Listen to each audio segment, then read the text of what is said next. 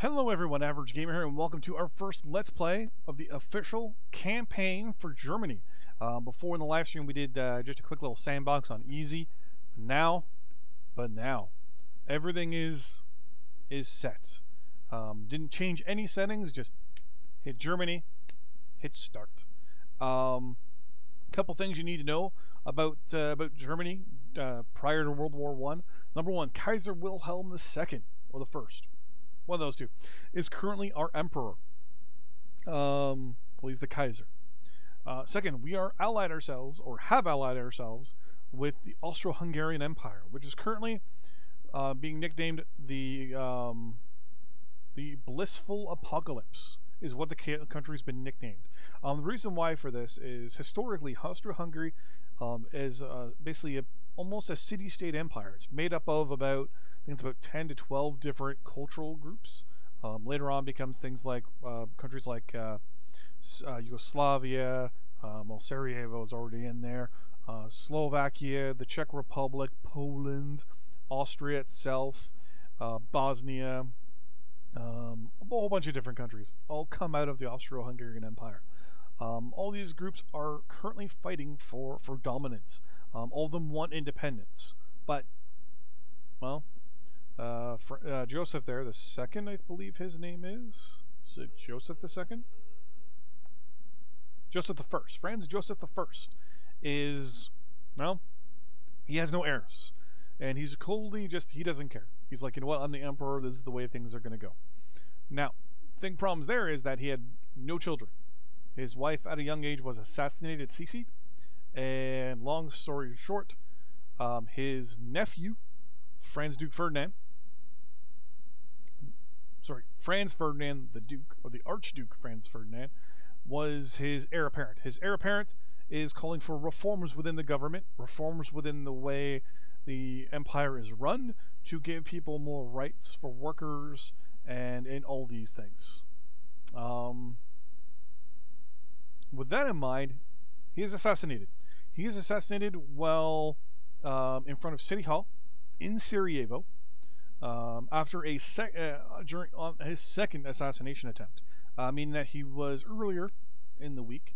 There was a failed assassination attempt, so that he went to City Hall within Sarajevo to lodge a complaint in regards to that, to actually to basically complain to the city, the mayor, and the people in charge about his security. Coming out of City Hall, he was then assassinated by a Serbian, we'll say, revolutionist guy, basically a guy who was trying to help, a supporter of the Slavic independence, Yugoslavian independence.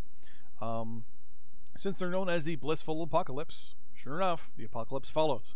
The emperor, in his amazing ways of Franz Joseph II, declared that the universe has repaired and rebuked what I could not. Basically, he didn't agree with all these workers' rights things. Because of that, he was happy that Franz Ferdinand was actually dead, which was kind of weird. You figure, it's his nephew and all that stuff, but no. In the following days and months, his ministers and industrial heads convinced him to also then invade Serbia. Serbia was the thorn in the side, or the snake that was biting the nip and nipping the heels of the empire. Well, so they do that, which then gets Russia involved, which obviously then pulls in the Entente. Now, Germany, on the other hand, the country we're playing as Kaiser Wilhelm II ish. We are the cousin of the King of England, George V, and we're also the cousin of Tsar Nicholas II. I forgot his name. We are actually I believe it is the nephew of Queen Victoria, who actually did not like us as a child. She saw us as the outsider, the angry, the problem child of the family, which is true. Kaiser Wilhelm II actually had a deformed left arm. Most people don't know this. Whenever you see him in pictures riding a horse, walking in public, he's always got a cane with his left hand. Because his actually arm, if you notice, is actually a little shorter. You can't see this, but it's a little shorter. His left arm. This is my left, this is my right, but you're seeing a different angle. It's actually shriveled up due to a birth defect. Now, he blames that on his English blood. At one point, while actually hunting, I think during actually just the year before the war started, he got into a hunting incident and hurt himself, and screamed out, "Damn this English blood!" Because of that, obviously you can tell he doesn't like the fact that he's part English. Actually, English. He's married to his cousin, technically, who is also a niece of a niece of Queen Victoria as well. So yet again, cousins of Tsar Nicholas II and King George V. That's pretty much where we're at. We're just angry that we're English. We don't like the English because of it. We don't like the fact that the English have spread around the world, and we don't feel as though we have a fair slice of the pie, and we want that. We want more pie. That's going to be the name of our series. Germany, the Great War. We want more pie. So this is just going to be a quick little set of video. Now, we're going to be fighting against French. Now, the French are a little different. They're a republic. They're run by the aristocrats. Now, catch-22 here. Number one, the current president of France is René Vivani. He is the primary, we'll say, supporter and pusher of the Entente. The Entente is the that's actually not the official name. The friendly name, the official name is the Entente Cordiale. We learned that in grade 8, I think. The Entente Cordiale is actually the friendly concordance, or the friendly agreement, where Paris and England and Russia will basically fight anybody. In this case, Germany and Austria-Hungary. Why? Because France is actually one of the more major aggressors in this era. Two reasons. Number one, they recently lost the war against the German Empire and actually lost the region of Lorraine and I think it's Elsass. Well, this region here from Germany, and it was annexed from them. Now, they are not happy about that. What makes it even more apparent that they don't like it is their current president, René, is from that region. He actually doesn't have a home technically anymore. Where he's from doesn't exist. It's part of Germany now. So that's kind of cheesing him off. And in conjunction with that, England is looking at Germany as flexing its muscle and kind of pushing on its world dominance. England, on their hand, is spread around the world. At this current moment, they still have the the empire that the sun never sets on. King George V is King of England, King of Ireland, King of Canada, Emperor of India, King of South Africa, and King of Australia, and multiple other islands and little territories all over the place.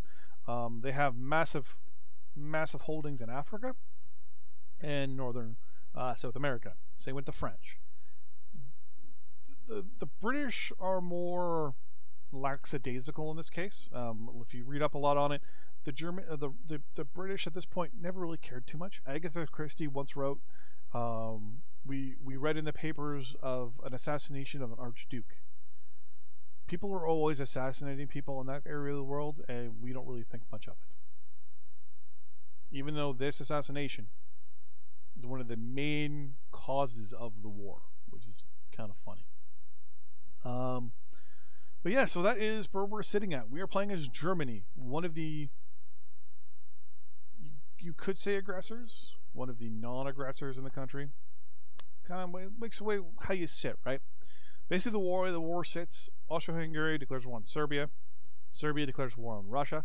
Serbia aligns with Russia. Russia, as the protectors of the Slavs, go into attack Austria. We defend Austria by attacking Russia. The Entente, associated with Britain and France, then declare war on Russia. We then put in place the Shetland Plan, which is a massive invasion through Luxembourg and Belgium into northern France, along the area known as Flanders. So, with that in mind, we're going to pretty much play on just normal for the first little while, get things going, get things situated. Couple things that I do want to say. Oh, we weren't paused. Well, we are going to pause. We're going to read this up. Austria-Hungary has long been our ally in the region and remain an important partner in our efforts to redefine the balance of power in Europe. We will need to remain allied with them and support them as needed. The Triple Entente of France, Russia, and Great Britain cling to an outdated map of Europe. Should Russia or France threaten Austria-Hungary, we must honor our agreements and engage them directly. Our hope is that Great Britain can be persuaded to merely observe the conflict and not interfere. So, long story short, some people say that this was a war to end workers' rights, to quash communism. Some people say this was a family dispute. And this was a dispute between basically the heirs of Victoria, as 3 of the 5 major countries involved. The leaders were actually direct descendants of Victoria. While other people say it was the very first, basically this was just a war that needed to happen. It had been a decade since the first major war. There were multiple conflicts down here in the Balkans, with the Austro-Hungarian Empire being involved.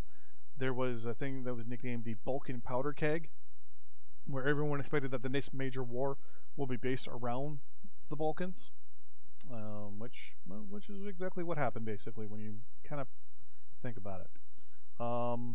Overall, I think that we're going to have some fun. We're going to slowly build up Germany and get that military machine going. We're going to do a few things. Number one, we're going to increase our production for industrial or for military goods. We're going to stockpile our military goods. We're going to set up our ministers to run a lot of stuff automatically for us and just let them do their thing. And basically, we're going to go to war. So, in the next episode, we're going to get our ministers up and running and ready.